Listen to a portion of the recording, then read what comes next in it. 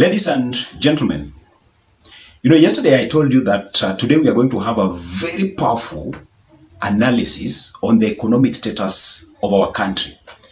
And actually, here I am, perfectly prepared for it.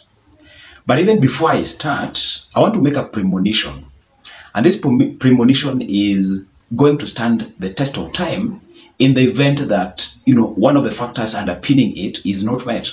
And this is the premonition that in the event William Samoei Ruto, who is the president, fails to accommodate the opposition, or what we are seeing now in the offing, fails to make a handshake with Raila Odinga, then definitely we are going to have a failed government.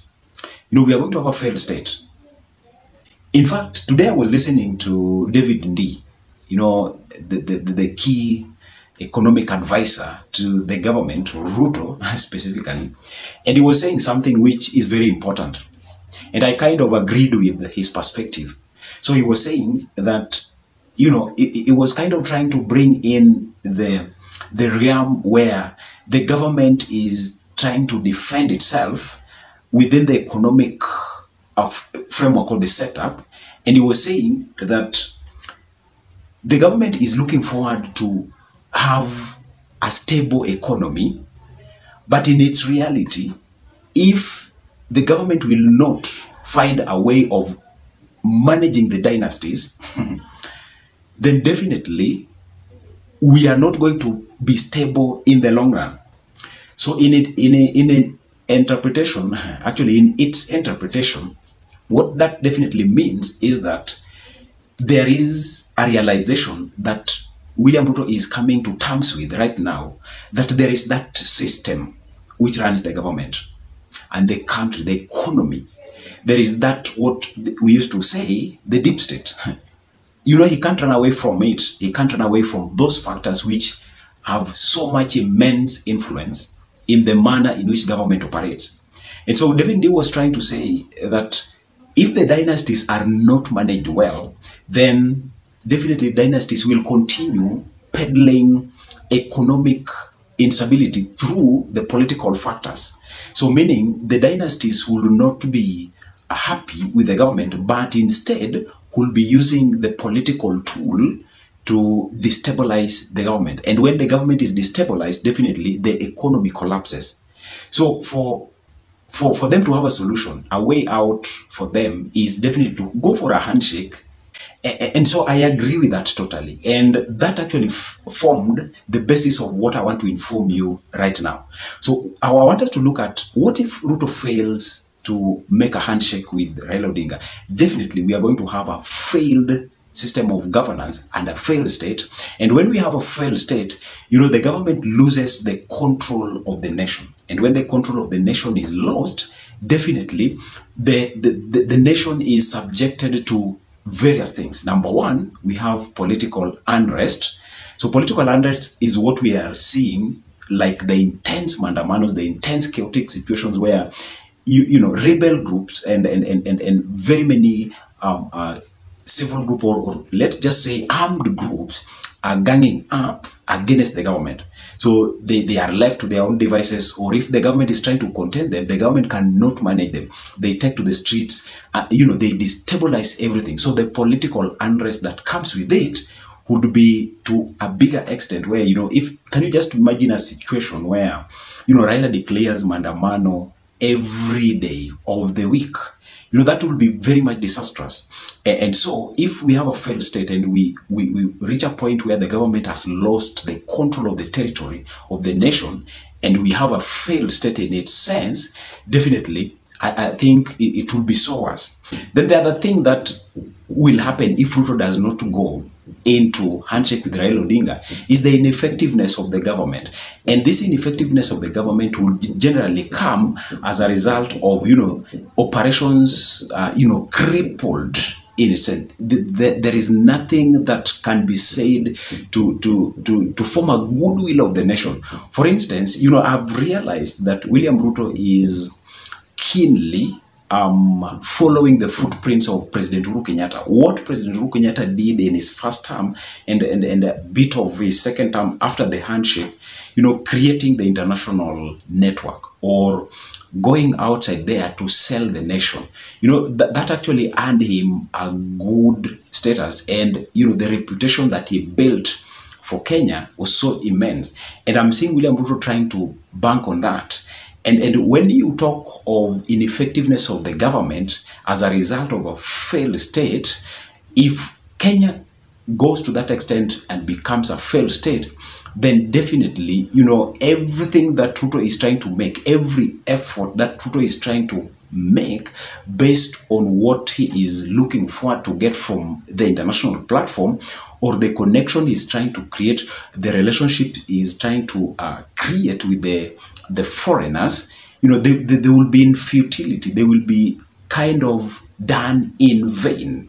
And so for William Ruto to really avoid this or eschew everything that would be negatively detrimental, there is option of having a handshake.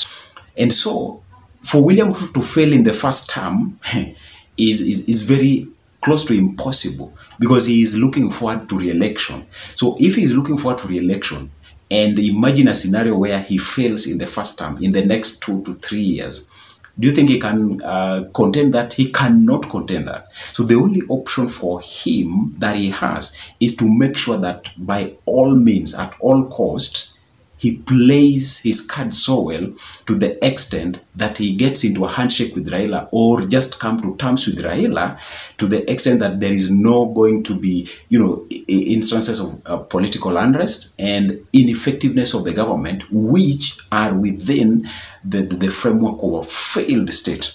Yesterday, when the news actually came out that, the government has no money, and the National Treasury is really delaying the payment, the counties, everybody is crying, the civil servants are crying.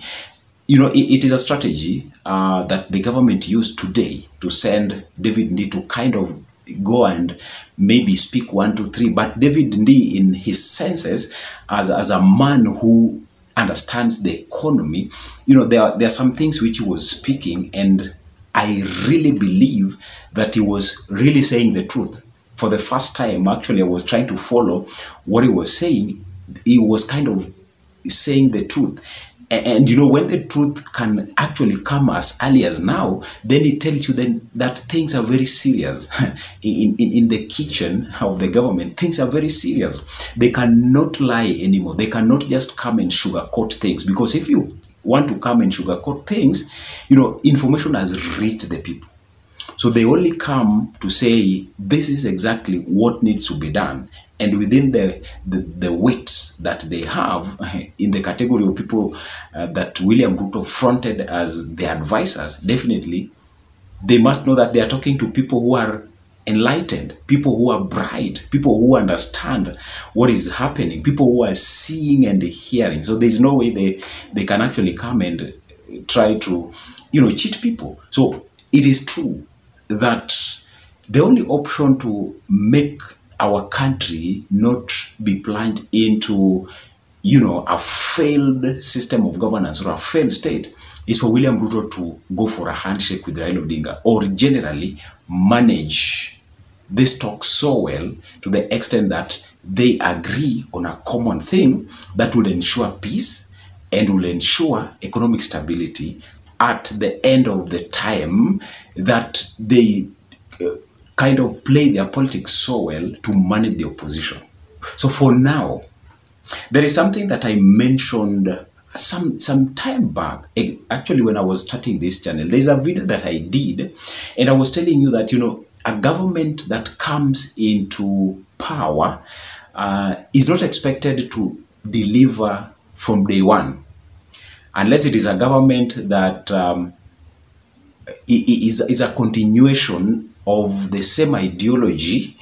Like, for example, in the case of, if we were to talk of Raila won, Raila would have continued with exactly what President Ruto was doing. But this is a government that changed the tables, turned the tables, came with everything new. They wanted to showcase what they really had. It is a total turnaround.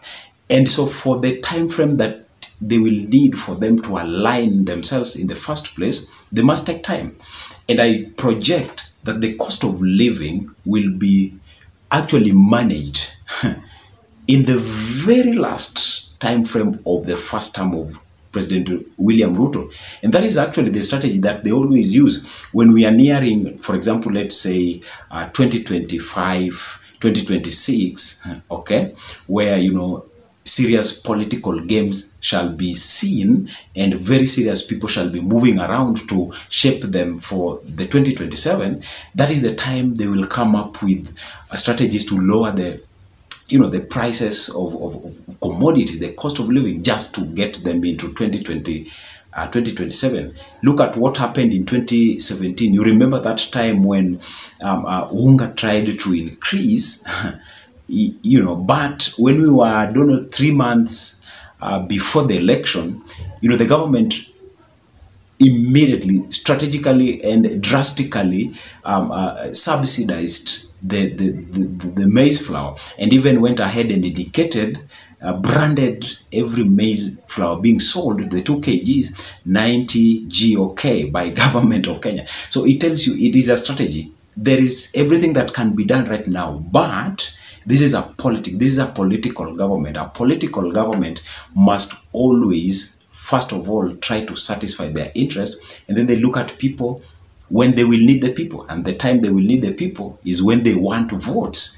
So for now, the strategy is to make sure that the game that is being played, every resources that are being used, are used to contain the opposition and to make sure that the deep state is compact and is in place to work with the government. Otherwise, if you go against the deep state, then definitely you are as good as dead. And that is why some people say, dead on arrival. What do you have, ladies and gentlemen? What do you have from your side? Let's have another video next time. May you have a great time.